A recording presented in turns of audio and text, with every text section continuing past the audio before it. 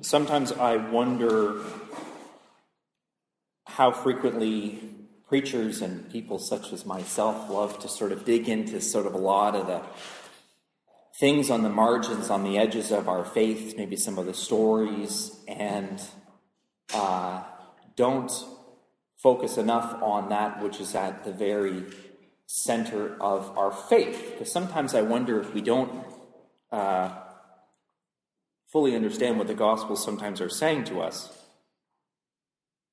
And such is the case with the resurrection. I suppose for most of my time when I think about the resurrection, and I think about what the actual impact that the resurrection has on my life and your life, how does the resurrection change the way that you and I live on a daily basis?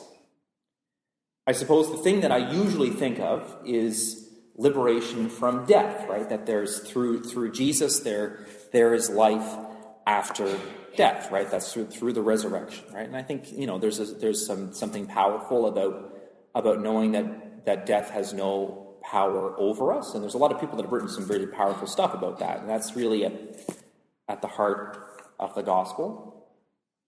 But that's not everything that the Gospels say about what the resurrection does. And in this passage in Luke doesn't emphasize that at all. If you got the gospel right in front of you. You can look at the bottom of the gospel. It says, "Thus it is written," and he said to them, "Thus it is written that the Messiah is to suffer and to rise from the dead on the third day, and that repentance and forgiveness of sins is to be proclaimed in his name to all nations, beginning from Jerusalem." In this passage, in this moment, in the words of Jesus, that is what happens when he's raised from the dead. We're given the gift of repentance and the gift of forgiveness of sins. And my question is, how often are we aware of how profound that gift is? Repentance means turning around. One of the gifts of the resurrection is the fact that we're given the gift of being able to change our lives. God is saying, you can change your life. You can turn around and live your life in a new way. In a world where most people see life as something inevitable, where you've been given a certain course, you've been dealt a certain deck of cards, you've been dealt a hand, right? And you're just going to play that hand out. That's not what the gospel says. The gift of the resurrection means you can change your life. And forgiveness of sins. How profound and radical is that? If we go in, sometimes we have to go into the Greek words. If you go into the Greek words, the similarities are being released from bondage, being released from imprisonment, having no debt. Jesus is saying that because of the resurrection, you owe God nothing. There is nothing more to be paid. You are free. You don't owe God anything. How profound is that? And then the message goes on, and Jesus says, proclaim this to every nation. The Greek word is ethnos, ethnicity. It doesn't matter what your religion is. It doesn't matter what your family says. It doesn't matter what's going on in your village or community. Jesus is saying, I don't care who you are or where you come from. You don't owe God anything. You're free. And he preached that at a time, of course, where a lot of religions, I think, exerted a lot of power over people and over their choices and over their ideas. And I think a lot of people owed a lot of these religions a lot of money and time. But the gospel says the exact opposite. But in the eyes of God, through Jesus, you don't owe God anything. And what do you have to do to get this incredible gift? Believe. Believe that Jesus is telling the truth. How radical is that? And of course, it changes our life in a profound way, because we are now living a life where we're liberated, where we might have had a millstone around our neck of all of these holy and sacred obligations to God, which we've been liberated from, and so we're free to treat human beings in a very different way. Right? What Jesus is doing is he's saying all these massive obligations that you're giving over, these hours and hours and hours giving over to these sacred powers, you don't have to give that anymore. But all these people that live in your midst, they're not just important. They're how you're going to encounter me, the face of God. Life is sacred. And so you have a gift, the gift of liberation, that you can then give to other people. You can love in a radical way because you're free. You're emotionally free. You're spiritually free to love. And so the people around you are going to be transformed. You're going to live in radical relationship to other people.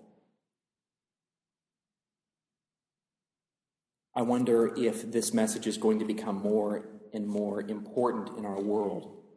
And more important for us to see ourselves as liberated, surrounded by people who might be burdened by guilt and obligation. I wonder if we think of ourselves in this church. Sometimes I wonder if when we're thinking about inviting a friend to church, we're thinking, do I want to give them the same burden of going to church that I feel? Do I want them to have the Sunday morning burden just like me? They seem so happy. Why would I do that to them? Perhaps it's the exact opposite. Perhaps we are in the unique position of feeling free and liberated in a world where people are burdened with an enormous amount of guilt and obligation.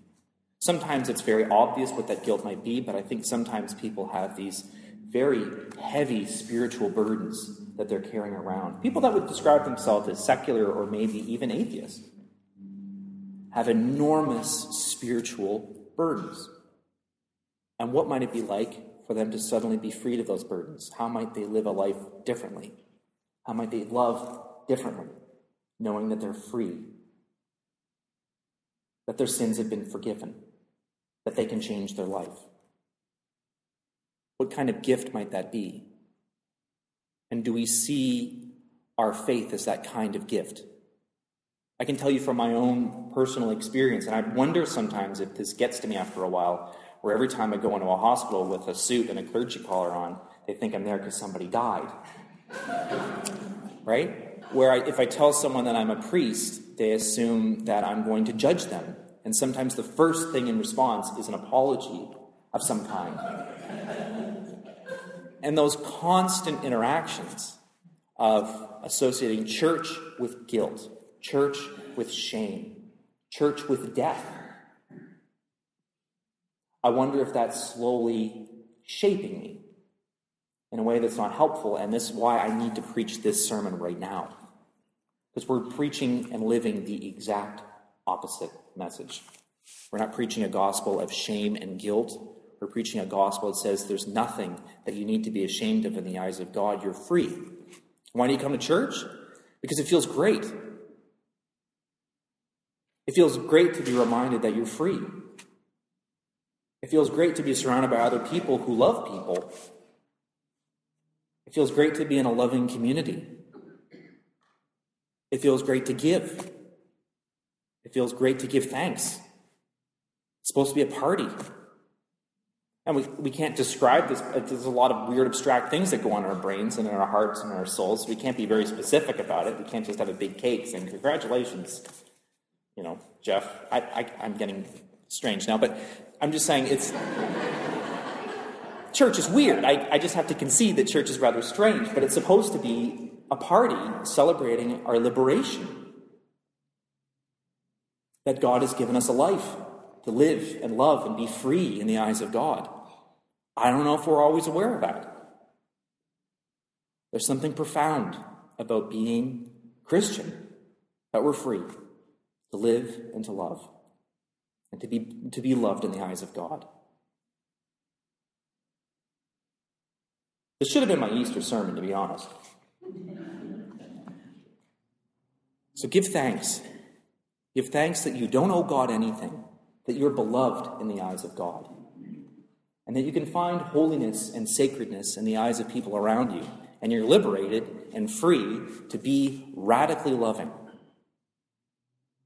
Not out of a sense of guilt, but out of joy. and thanksgiving. Amen.